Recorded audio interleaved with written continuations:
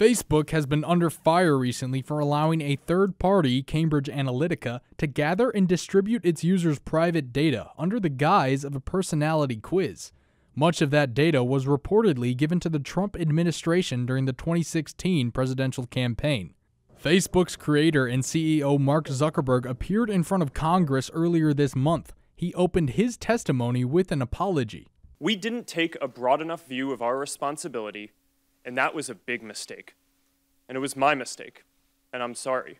Many are calling for stricter privacy regulations. Even Zuckerberg himself said this may be necessary. The internet is growing in importance around the world in people's lives, and I think that it is inevitable that there will need to be some regulation.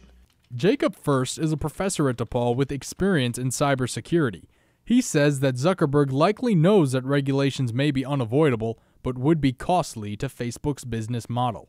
I would guess almost certainly that part of his strategy in his opening remarks and his appearance in front of Congress was an attempt to convince Congress that we don't need that regulation, because any kind of privacy regulation is almost certainly going to impact Facebook's profits. Now, for some users I talked to, this wasn't a really large concern.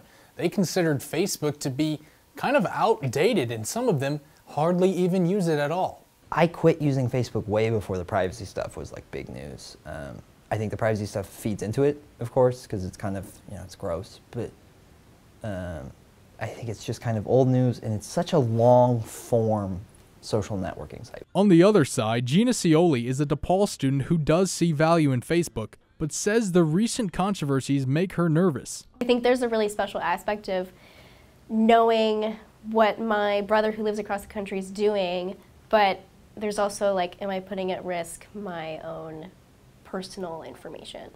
First says it's important for Facebook users to educate themselves on how and why their data is being used. You pick up that copy of Cosmopolitan at the grocery store, right? So you can take their sex quiz. You know they're getting the price of the magazine. Okay, so that's a trade you understand. There are trades like that happening all the time online.